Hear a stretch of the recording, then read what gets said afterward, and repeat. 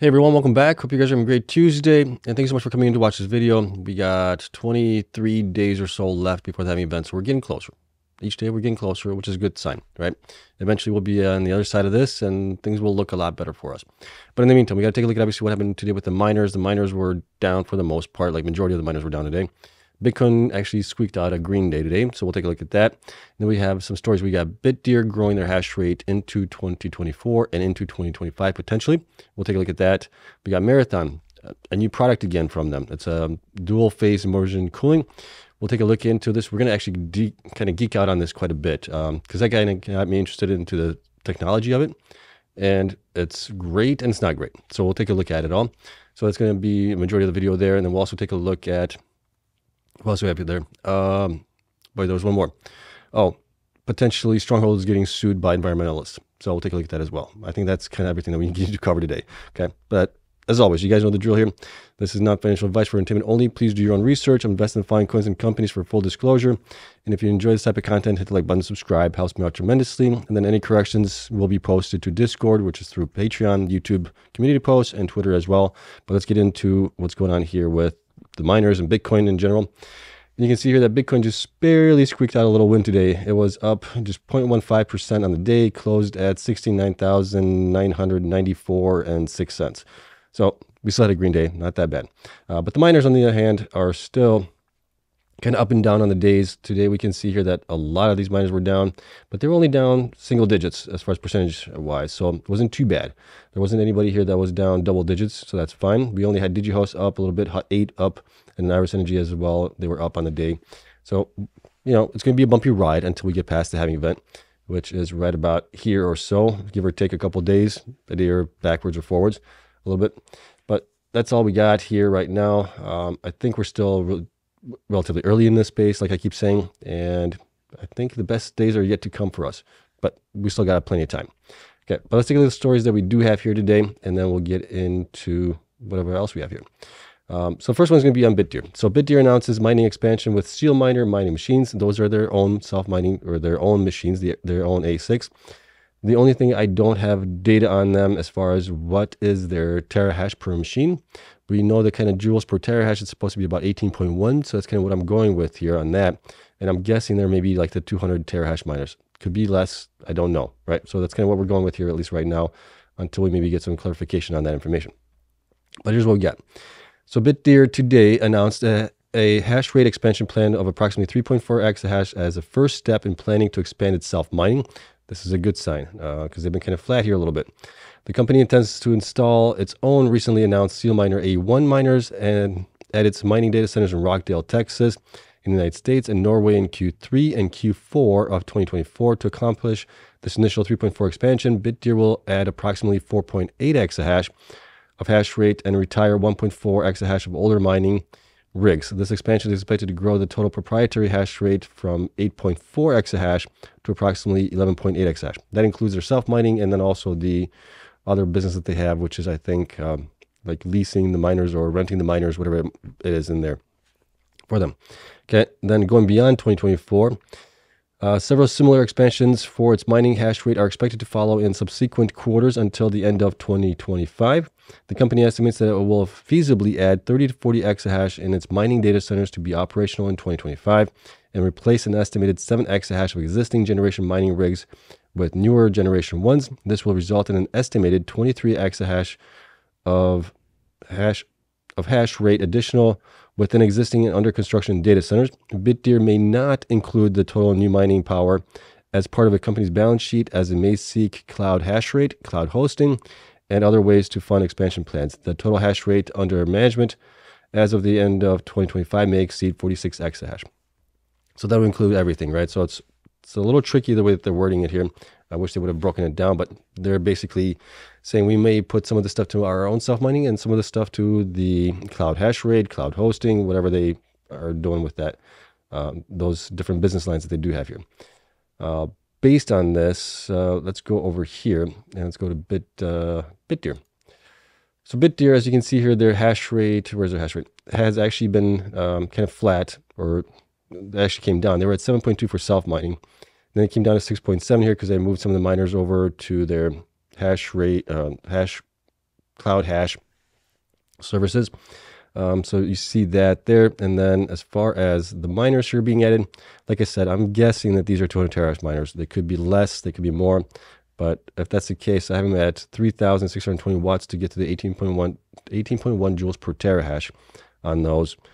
And they, like they said, they're going to remove about 1.4 exahash old ASICs. So I split up these two here, which were a combination of 38,500 miners to get to the 1.4 exahash out of there later on when it does happen. But they do have some of these older miners here, the 93 on average. We don't know exactly what they have here, but on average, they're like 93 terahash miners. And that is approximately, what is that? That's 4.3 exahash for self-mining there alone, right? They said they have other machines as well for the other business segments, which we're not including there as well. But I think these are the ones that would be possibly changed out, right? Especially as we get past the halving event, network hash rate continues to grow up. Things like that, you definitely want to change those out. So that's kind of what we have them at right now. And I have them at 11.08. They said 11.8. So there might be some 800 petahash of difference between what they're saying and what I actually have here written for them. So I might have a mistake here someplace. Okay, I just can't figure out where exactly. But that is basically it. Nonetheless, the growth is good here, right? If they can continue to grow in 2024 and into 2025, I think that will be a good thing because they definitely need to grow. At least in my opinion. But let me know what you guys think in the comments down below. And we'll get into our next story here, which is going to be a little bit going down the rabbit hole a little with immersion cooling and two-phase immersion cooling and how that all works. Because Marathon today provided us with a press release. So Marathon Digital Holdings unveils two-phase immersion cooling system to optimize data center operations. And here's what we have here. So Marathon today announced Mara 2PIC 700, but they have some funny names for these products. A next generation two-phase immersion cooling system built to transform data center operations with industry-leading power and density and efficiency. So the 2PIC is two-phase immersion cooling 700.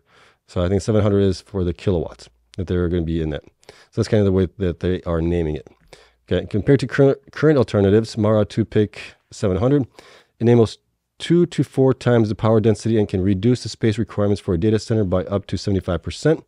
It can operate in temperatures ranging from minus 20 degrees Celsius to 50 degrees Celsius and is built from remote management. Okay. As a result, the system can enable data centers to be built and operated in remote or harsh climates that were previously inaccessible. For Bitcoin mining specifically, Mara 2PIC 700 enables AC miners to be overclocked by 60 to 100%. So if you're talking about basically a 200 terahash miner, you can get that one up to be about 320 to about 400 terahash at that point. I don't know if you want to run it for that long. It would be interesting to see.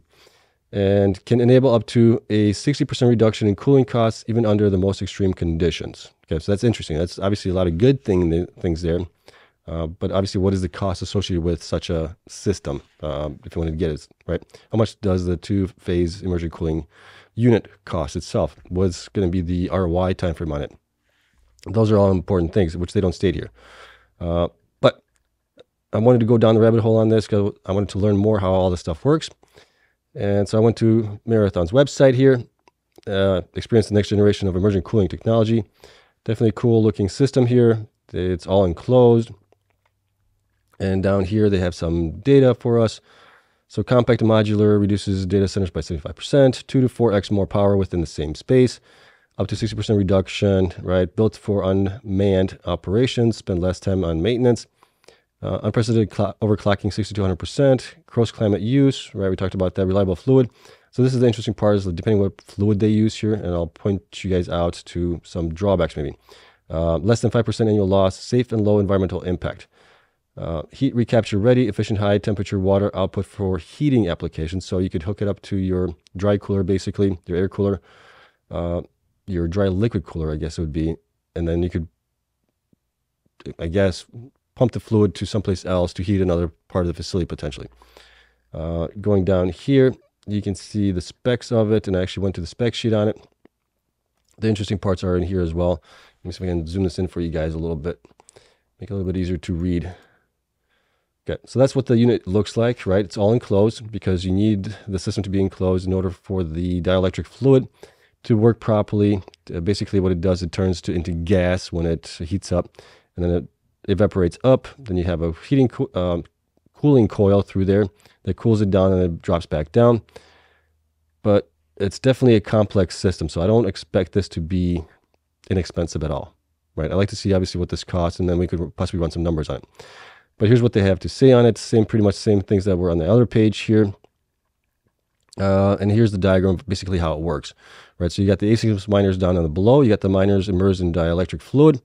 Heat from the fluid boils liquid coolant into vapor. So that has to do that below basically the chip's operating temperature, I believe, right? So if the chip's operating temperature is, let's say, 40 degrees Celsius, right? That stuff has to basically boil at close to that, or just a little bit underneath that, or a little bit above that, right? Depending on what the temperature ranges are for the chips, right? What can they actually max out at? They can max out at, let's just say 45 degrees Celsius or 48, then you definitely want that stuff to boil under those temperatures, right? So it boils before the chip actually gets to those temperatures there. Vapor coolant comes into contact with condenser coils, transforming coolant back into liquid, right? So you got the condenser coils here. The condenser coils are basically water inside them, right? That cools it. And then that obviously then drops back down into it. It's a sealed tank, dust and debris. And then you got water output to dry cooler, and then water input from dry cooler. So you're basically circulating that water that is in that coils to go through it. So I thought it was kind of interesting way of doing things. All right. Going down here, they state that features two-phase immersion versus single-phase immersion versus air-cooled, right? Power density and modular, 3 stars. Okay, we'll see if that's the case. 2 stars for single, 1 star for air. I mean, for air-cooled, you can stack those ASICs, on a rack 10, 12 feet high up if you want to. It doesn't really take up that much space, I don't think. I mean, these things are... What are these things? These things are supposed to be, I think they say, yeah, right there, 7 foot by 4 foot by 4 foot. And I think you can possibly fit maybe, 16 to 20 miners in there. If you double stack them, maybe you can fit double that, maybe, right? But we don't know. It doesn't stay in here as how many miners you can actually stick in here. But going down here, you can kind of see all the different marks on it. And then I did just a quick Google search on it, and the Google AI came up with a couple of things here. So in two-phase immersion cooling, the liquid undergoes a phase change and becomes a gas. The fluids used in this technology have been found to have toxic side effects, such as cancer, and are often called forever chemicals because they don't break down naturally. So 3M Novik, one of the biggest fluids used in the two-phase immersion cooling, is a per- and polyfluoroalkali substance, PFAS, right? You guys may not know this, but PFAS is being heavily regulated here in the United States by EPA right now. They're trying to get rid of it completely. And you might be surprised that a lot of the things that you have around your house have PFAS in them. Before, if you remember a Scotch Guard and things like that, that were protecting your fabrics and your couches and carpets, they had PFAS in them. Because of this, their manufacture and use are being regulated and restricted worldwide, right? So those are the old substances that were used in this. And then Chemours is a chemical supplier that has entered into the two-phase immersion cooling fluids market with their product Opteon 2P50, which is a hydrofluoroolefin, HFO, dielectric fluid. Chemours claims that the Opteon 2P50 has a lower global warming potential than other two-phase immersion cooling fluids. So that got me kind of interesting. What are they talking about there with the global warming potential? So I went to a couple other websites, and here's what I found out as well on top of this stuff here. And then Chemours here actually has their launch, I guess you could say, or press release on launching this product here. Looked into this, and it kind of covers the same stuff that's in there. I also went to their website to find out about the fluid here. And their fluid here is, let's see, global warming potential 10.8. Don't know if that's good or bad. Wanted to figure that out, but you can obviously see all these things here. I also wanted to check out if they have an SDS, so safety data sheet on this. They don't have it on their website right now. It's all of these other products, but they don't have the Opteon 2P50 on here right now, which is surprising. And I think that's because they stated here it's a developmental dielectric heat transfer fluid. So they're still working on this potentially. Okay, so let's go back to here.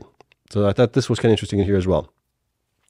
For two-phase fluids to operate effectively as a heat transfer fluid, they must have a boiling point below the operating temperature of the device you are cooling because they remove heat through the phase process of transitioning from a liquid to a gas. Yeah, so if you're ASIC chip works at normal temperatures around, let's just say 48 degrees Celsius. That's kind of how high it can go. You want something that's going to obviously boil at a lower temperature to keep it cool.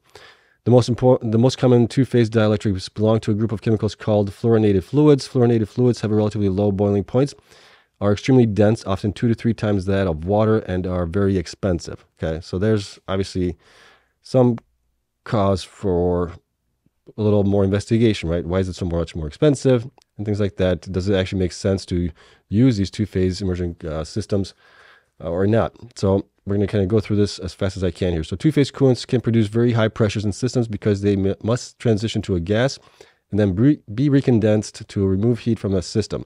This requires a complex system with significant safety systems in place to ensure there is no buildup of pressure or that the coolant is simply boiled off into the workplace environment. Okay, the boiling action of two-phase systems creates microcavitations, which erodes the metals on the electronics devices you are cooling, as well as the metal components of the cooling systems. This erosion can cause your electric devices to malfunction or fail due to broken trace and connectors. In addition, your devices risk catastrophic failure, especially in power supplies, due to buildup of these eroded metallic particles in the coolant. Eventually, this metallic particles contamination destroys the dielectric strength of a coolant, causing shorting between systems. So one way to possibly solve that would be maybe to have filtration or something like that. Most two-phase cooling systems require water be brought directly into the data room to chill the condenser and remove the collected heat. Anytime you have high pressure water in the data room, you have a significant risk of failure. Obviously, right, we don't want water in the electronics. Unlike single-phase coolants, two-phase coolants will simply evaporate or boil away unless they are fully contained. Fluorinated fluids are very expensive, and so is their replacement due to loss. Right, so they're saying Marathon is saying less than 5% loss in a year. I mean, if you have a bunch of these systems in place, it's going to be pretty costly. The other dangerous side effect of two-phase fluorinated coolants becoming an aerosol is that you can breathe in these fumes, and then they recondense in your lungs. Because fluorinated fluids are heavier than water and are inert, they can remain in your lungs long after you have been exposed.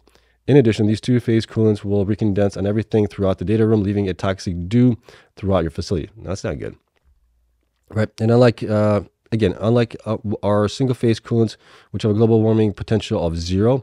Yes, 0 fluorinated fluids have a global warming potential of over 9,000. Just for comparison, carbon dioxide has a global warming potential of 1, and methane has a global warming potential of 56. So Chemours says theirs is 10. So it's obviously more than what we have for carbon dioxide, but less obviously than for methane, at least right now.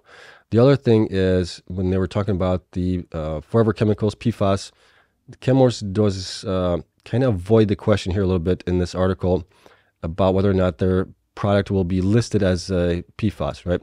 PFAS issues are complex, and there's no global working definition to rely on classifying compounds. So we'll have to see if that even gets through this. But that's the only thing I can think of that maybe Marathon's going to be using here, because based on the other things that they were talking about, the other chemicals being cancer-causing and everything else, is like, why would you even want to use that stuff? And having a 9,000 PW, whatever that was, PW, where is it at? Yeah, GWP, right? If it's over 9,000, that's some nasty stuff there. You don't want to be messing with this stuff. And if it's costly, but we'll see. We need more details, obviously, from Marathon as far as what fluid they're using. I don't know if we're going to get that. They're going to probably say it's proprietary. And then just what is the cost of the system itself, right? So that's going to be interesting. And then does that also include the air dryer or not? Or is that separate? Something else you have to buy? So there's a lot of questions to it. And then I found this was interesting also because today I was listening to the H.C. Wainwright interview with the Cleanspark, and this was actually on Jesse's YouTube channel. Jesse has definitely helped me out on Twitter and things like that, growing my audience there. So thank you to Jesse for that. And then I'm going to use Jesse here for the time being. But they actually go into speaking about the immersion cooling, the double phase immersion cooling as well. And I thought we would just take a listen to it here really quick. It's maybe a minute or two in detail on this, but I thought this was just kind of maybe, I don't know if it's a coincidence or if it was planned or not, but they're obviously taking a little jab here at the dual phase immersion cooling on it. So Let's take a quick listen to it. And again, thanks for Jesse on this. So credit to him. You can check him out. Here's his handle for YouTube. But let's listen in here. Now, looking at mining infrastructure, most of your data centers right now are air cooled, with the exception of about 20 megawatts or so deployed at your Norcross facility in Georgia that uses immersion. What observations have you made as relates to cost differences and performance differences of air cooled versus immersion? And would you consider using immersion for future data center locations? We see different miners taking different approaches to this, so we'd love to hear your views. Yeah, we're going to take the right approach for the right places. And there's absolutely places where immersion makes more sense. You know, Matt mentioned Taylor Monick, our senior vice president of mining. He really, right, keeps everything online and running on the mining side. He has several patents in both single and dual phase immersion. So he used to, be a founder of a company that built those. So we are probably more versed in a background in education, as Matt mentioned, finding experts that are experts at the best things in that. And the fact that we're building air in certain places, what we're looking for is ROI. So we know all the benefits that immersion can bring, but if you, for example, have to spend, more money on something, we're looking at the time it takes to hash that back. So anything that's $100 more, right, in total cost, at current mining, it may take 7 to 10 days to earn that $100 back from a single miner, let's say, right? So we measure everything that way.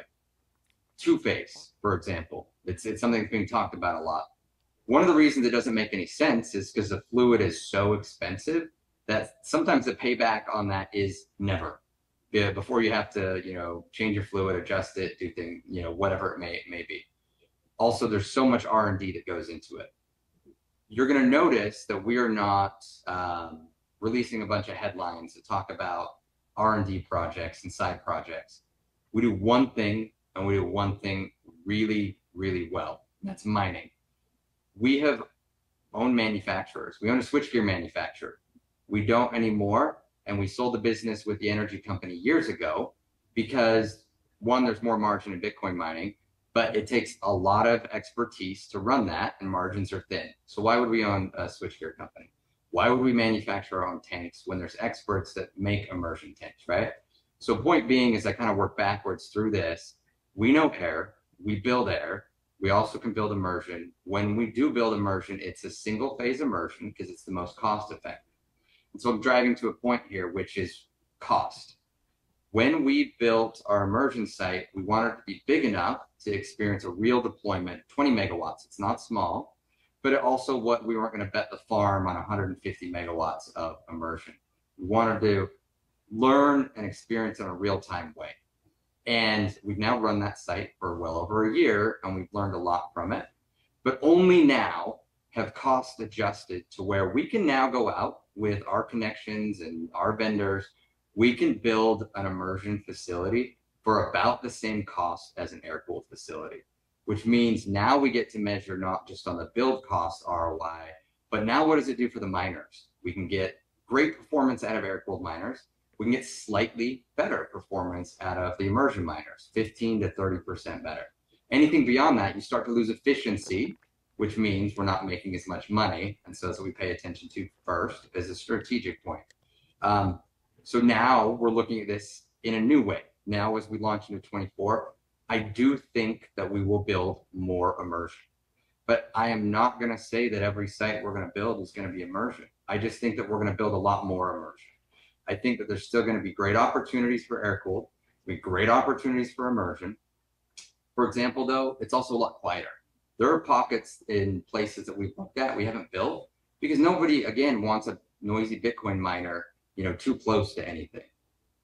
Our immersion facility sits in the middle of a community, and there are, houses across the parking lots from our facility.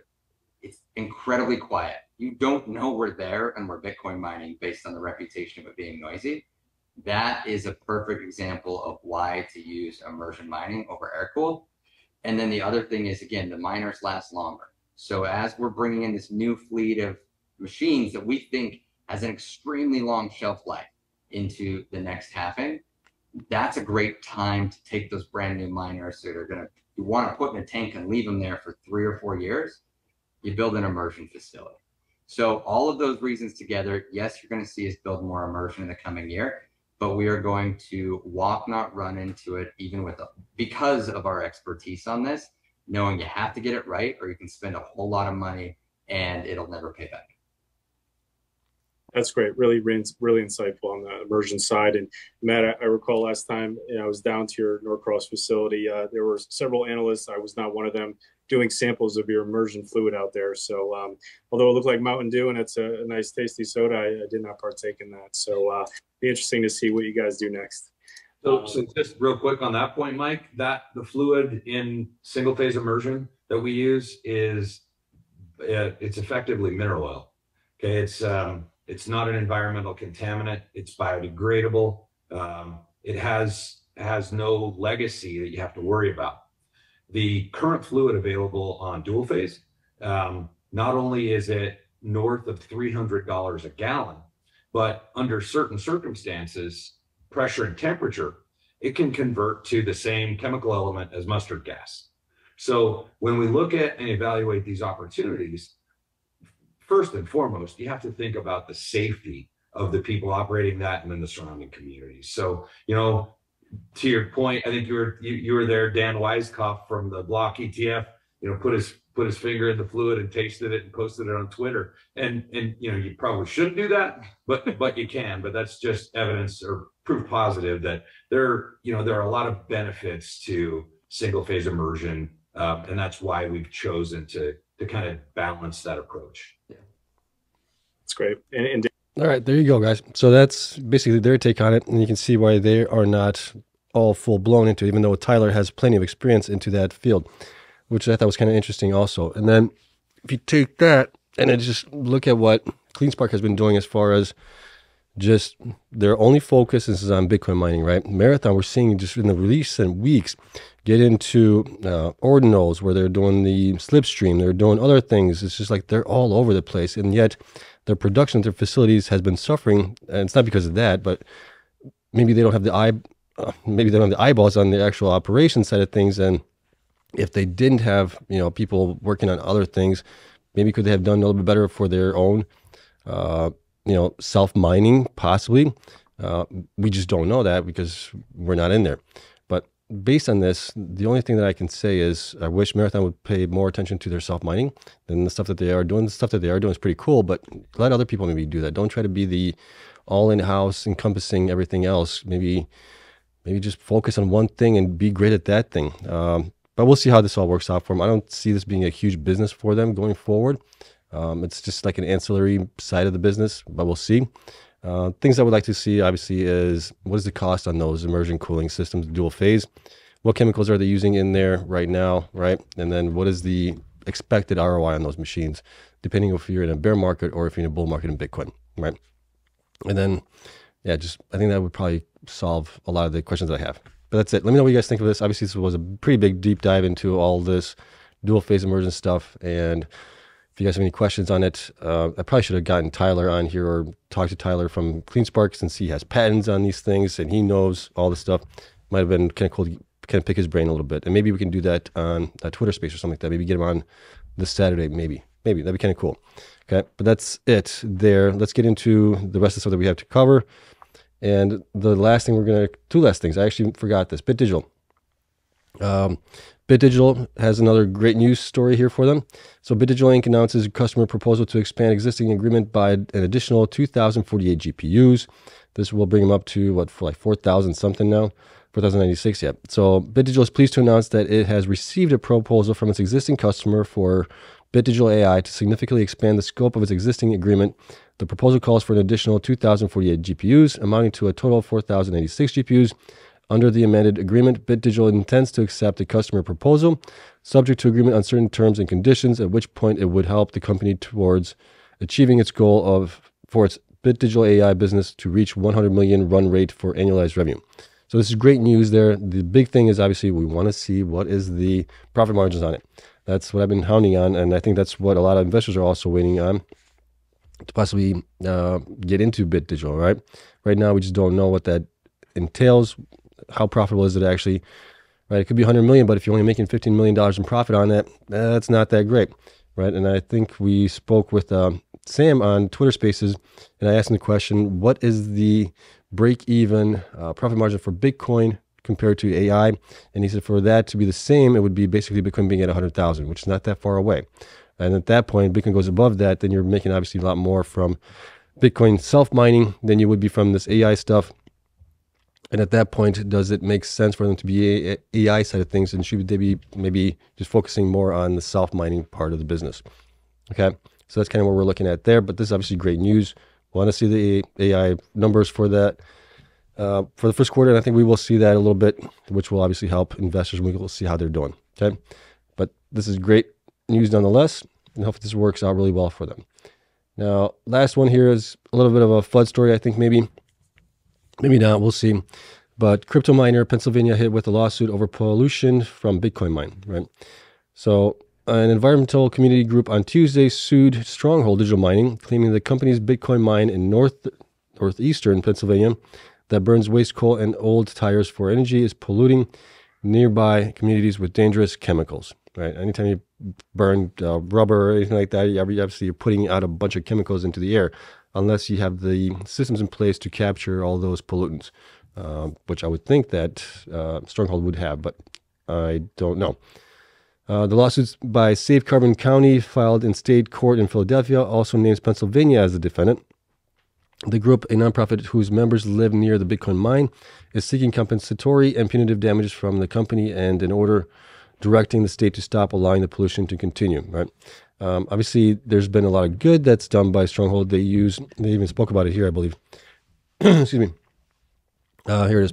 Stronghold's facilities have cleaned up millions of tons of waste coal and reclaimed over 1,050 acres of once blighted land, now sport fields, parks, and fishing spots for local communities, the spokesperson said. So I agree there, right? The only thing is now is how much do they actually pollute through their stacks and the power plants that they do use? Do they have sufficient safety measures and things like that to capture the pollutants at that point? But, this obviously is going to play out in court. We'll see how it goes. But this is definitely not good on Stronghold, at least not right now. But, innocent until proven guilty. So hopefully they have the measures in place and they get through this without a problem. But that's basically it. So kind of busy day as far as news stories are concerned, and a lot of things that were kind of interesting, like we talked about, especially with the immersion, two-phase immersion cooling from Bitfarms. We'll see what that actually entails. Maybe we'll get some more details later on. And yeah, we'll see what happens. But we're getting closer to the halving event. Things are getting more and more interesting. We got companies, getting into AI. We got companies getting into immersion cooling and computer boards and software. And it's just starting to get a little crazy out there right now, I think. But we'll see. All right.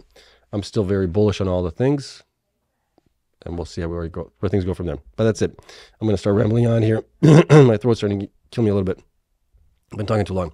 So I wish you guys a great night. Thank you so much for coming in here.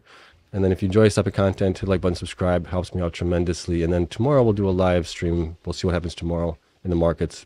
If not, if there's nothing interesting going on, I'll just probably do like a Q&A for you guys. Okay? But that's it. Again, thank you so much for coming in. I'll see you guys in the next one. Bye.